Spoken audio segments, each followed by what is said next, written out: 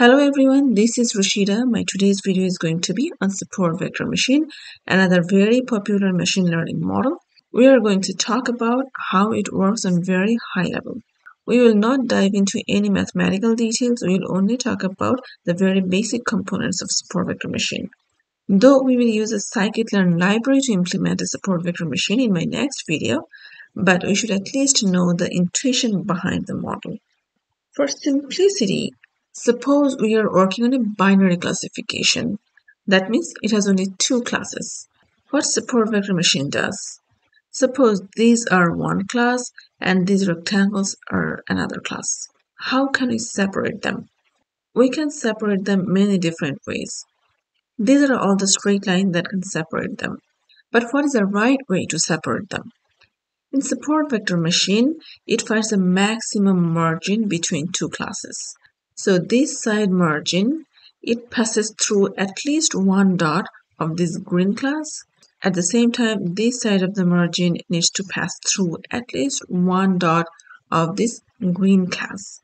And these dots that are on the margin, they are called support vectors. So this is the very high-level idea of SupportVectorMachine, finding the optimal hyperplane that separates two classes with maximum margin, and then these are support vectors. The classes may not be separated always by a hyperplane linearly. The classes can be separable in this way as well, right?